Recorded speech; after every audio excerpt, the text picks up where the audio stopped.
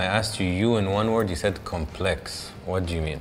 I think I'm a complex person in the sense that you can't really pigeonhole me into one category or one thing, one career, one, even my sense of taste is not direct, it changes.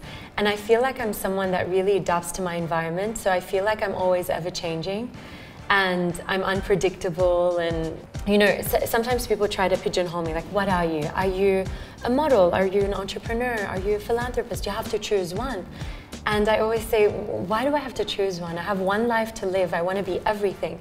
So sometimes I complicate my life because I put so much on my plate that I want to do everything. I want to experiment with everything. I want to live so many different lives, 100 lives in one, that things become a little complex.